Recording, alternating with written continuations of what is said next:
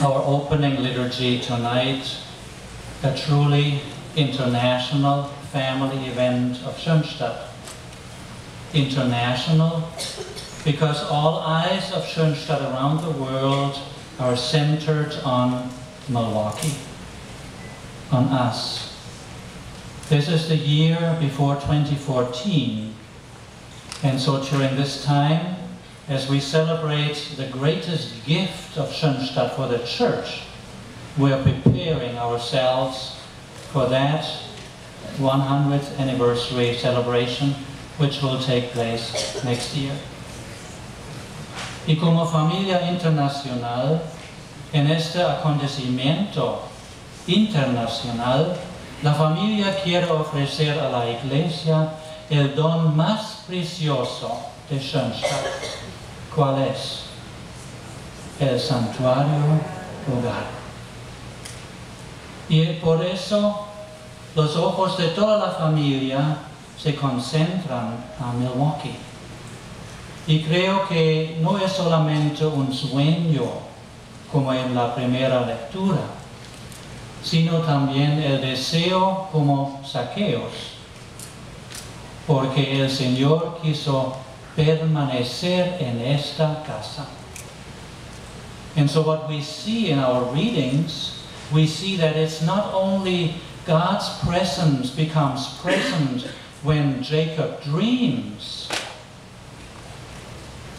No, it is also the longing of a person that finds an unexpected kind of fulfillment. Today, salvation has come to this house. And so the home shrine gives us the opportunity to realize that God is with us. We are living in the presence of God. Para mí, lo más importante del santuario hogar es este punto. Vivimos siempre en la presencia de Dios, a través de la Virgen, a través de los símbolos, a través de nuestro anhelo de vivir una vida santa.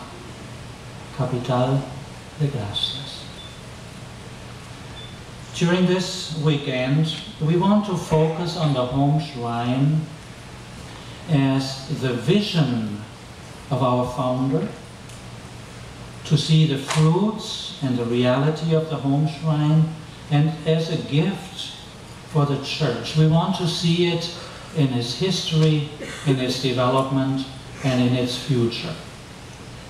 Tonight, I would like to say 3 short points which I see are the main aspect of our week together, our weekend, for me at least. What would I like for you to take home with you?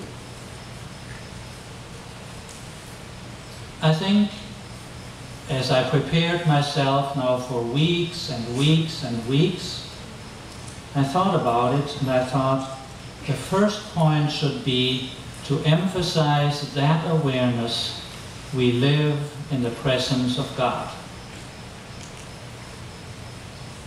The second point is the living shrine. And the third is the interwovenness, the solidarity of the family through the home shrine.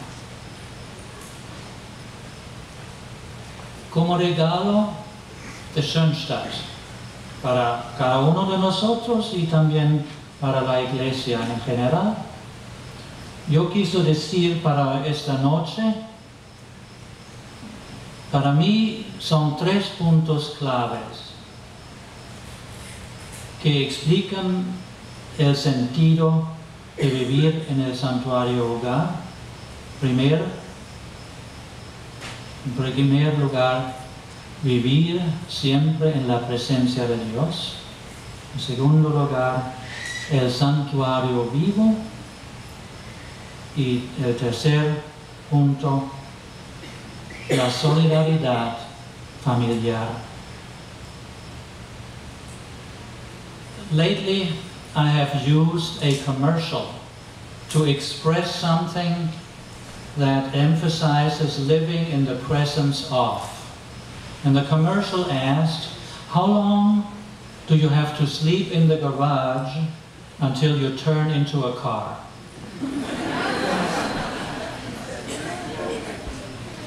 And I have asked that question many times and many places, and I have received many different answers. The pessimists among us will say it will never happen. You will never turn into a car, regardless of how long you sleep in the garage. And that is true, of course. But that's not my point. How long do you have to live in the home shrine until you turn into a holy person? That's the point. That's the question. Yo no puedo vivir constantemente en un lugar santo sin transformación interior en una persona santa. Esa es una conclusión normal, efectiva. Pero para nosotros vivimos en el santuario de hogar siempre y nada pasa nada. No sé. Vivimos por 50, 60, 80 años y somos santos. No sé. Tengo una canción de Paul Simon, del libro El poder de nuestros vínculos, del padre Guillermo Carmona.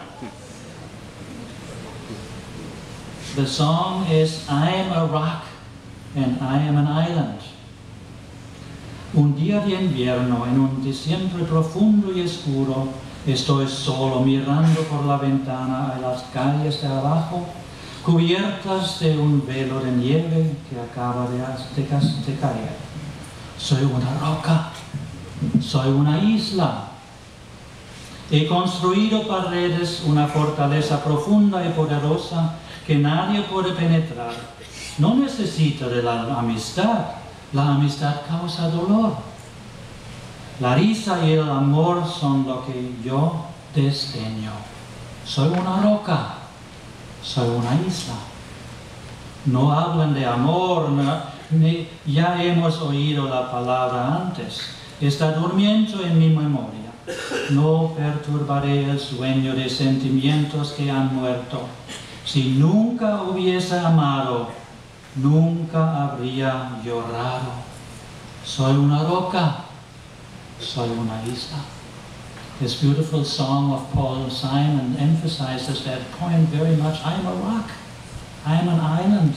If I would have never loved, I would have never cried. Tengo mis libros y mi poesía para protegerme. Estoy protegido por mi armadura, escondido en mi habitación, a salvo dentro de mi matriz. No toca a nadie, ni nadie me toca a mí. Nobody will touch me, and I'm touching nobody. Soy una roca, soy una isla. Una roca no siento dolor, y una isla jamás llora. If I am a rock, I don't feel any pain. And if I am an island, I don't ever have to cry. That's what many experience in our society, and what we want to be exactly the opposite. If we are an island, then we are the island of a holy family that multiplies. And if we are a rock, and we're talking about our symbols, and that's the second point I want to make. Living in the home shrine has to turn us into a holy person.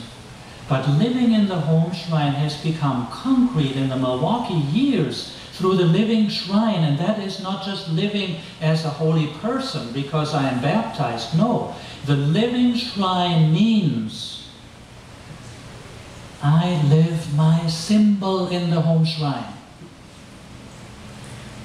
And that's a point which we usually don't make.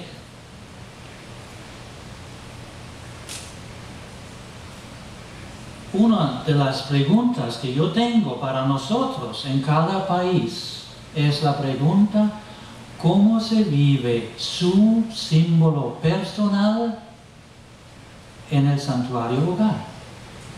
No es algo para jugar, sino algo de vivir. José Joe Yang, él está el tabernáculo por toda su vida. El tabernáculo. Su hermana, que está aquí también, es la campana. Y todos los símbolos están representados aquí, en la familia Yang. Y eso es algo que nosotros podemos compartir durante estos días. And so I think we need to listen to each other, to the different areas. That's why we have an international Home Shrine Congress, to see the different routes in Argentina, in Germany, here in the United States, and to see how do we live our symbol in the living shrine. Living shrine is not just a holy family. Living shrine is I am Saint Michael. I am the crown. I am the whatever in the home shrine. And that is what we want to work on.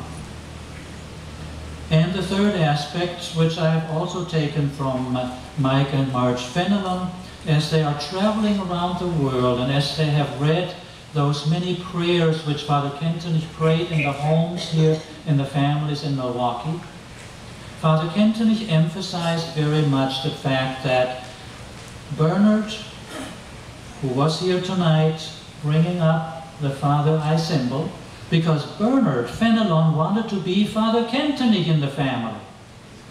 I am Father Kentenich. No, you cannot be. There's only one Father Kentenich. No.